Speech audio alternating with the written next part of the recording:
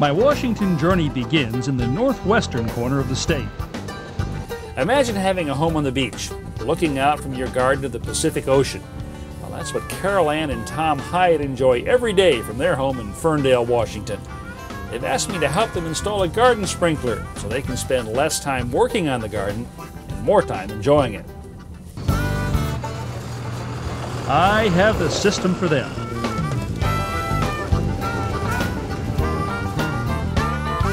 Hey folks, how are you? Good morning. Nice to meet you, Ron. Hey Carol Ann, Tom. Hey Ron, glad to meet you. I got to ask you, why would you need water in Washington? It rains all the time here. Yeah. Well, we do get some spells where we really It gets dry, need the water. yeah? Right. Yeah. That's for sure. Want to show me the yard? We'll see what you got in mind here. Yes, come this way.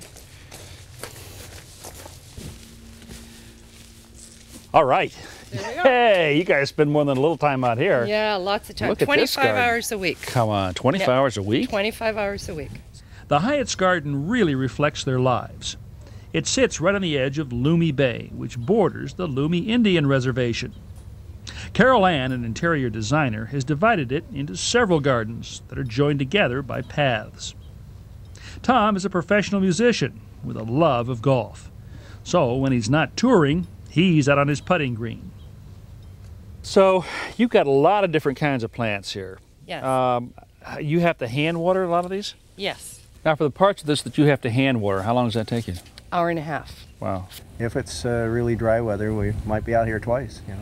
And I want to show to focus on the different applications here because you've got so many different kinds of plants in different situations. But we need to start by connecting to your existing water supply somewhere, right? Yeah. Okay. After the water supply was hooked up and the basic control system installed, I showed Tom and Carol Ann where they were and how they would work. So guys, here's where we're going to get the water for your irrigation system. You already had this T in line here. I took the plug out, attached some PVC, and of course this is running now underground and out to the rest of the system. Now at the other end of this, actually, there's something I want to show you. The PVC plastic pipe runs underground to a device that will distribute the water to different sections of the garden. This is it, right here, to what we call a manifold. Each one of these is a valve, and it controls a different area or zone in your lawn. Next, I take Carol Ann and Tom into the garage and show them the brains of the system. Now this is your irrigation system timer. You got a number of controls up here which will tell each of those zones when to come on, when to shut off, and how long to stay on. It's time for Tom and Carol Ann to go to work. They're digging trenches a few inches deep. Now, this is where we're going to lay the plastic pipes that will serve as the main water lines for sprinklers that will water the putting green. Earlier, we placed these small red flags around the edge of the green to show us the location of the new sprinkler heads. In order to supply each of these sprinklers with water, we'll have to tap into the main supply line. That means cutting the pipe and installing branch lines or offshoots. To get this up out of the dirt right here, this is a good trick. Just take a short piece of pipe, lay it across the trench. Okay, Caroline, let's cut this pipe right here. There you go. The quickest way to do this is with an inexpensive plastic pipe cutter that uses a blade and ratcheting action to easily slice through the pipe. Very nice. All right. In a moment, we'll rejoin the pipes with this T-shaped connector. But first, we screw in this L-shaped fitting called an L or elbow. Right, now it's time to weld this T to this pipe right here, right? So if you'll take the brush out. Carol Ann applies pipe cement to the inside of the T and the outside of the pipe, then pushes them together and holds them firmly for a few seconds while the glue sets. Now we're ready to attach a flexible hose which will carry water from the supply line to the sprinkler head. We determine the proper distance and then cut the hose to length. Cutters right here.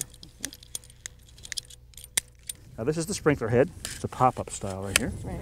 Now we're going to put one end of this flexible hose on the sprinkler head like that. Just wiggle it up and down as we send it. Carol Ann The other end's connects gonna the go on other left. end to the L-shaped tube. Up and down. That's it. That's it. Push. Excellent. Excellent. We make sure that the sprinkler head is flush with the soil, Top of this, flush with the soil here. and then I'm gonna step fill in it the back trench for with this. dirt. You can go ahead and help me. Okay, now we don't have to fill it all the way. Just enough to keep this in position, Right. and then we'll move on to the next sprinkler head. Okay? Yep. Great. Now, one of the real benefits of this watering system is its adaptability. Pop-up sprinklers, like the one we just installed, can cover broader areas like the putting green. But the Hyatts also have a variety of garden plants with a wide range of watering needs. So the next part of their system will be designed with this in mind. So, the general rule here is to glue as many things together outside the trench as we can. So let's start with the L. We'll begin in this small area of the garden. Tom has dug a trench for another run of plastic pipe that will bring water to this location. Using the same cementing technique as before, he assembles a short L-shaped section called a riser.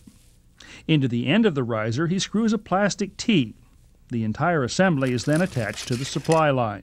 Now this is called drip tubing. Right. This is what's going to supply the water to all the plants in here. Tom, if you'll plug one end of it into that T, okay, kind of rotate it and then up and down and push it in.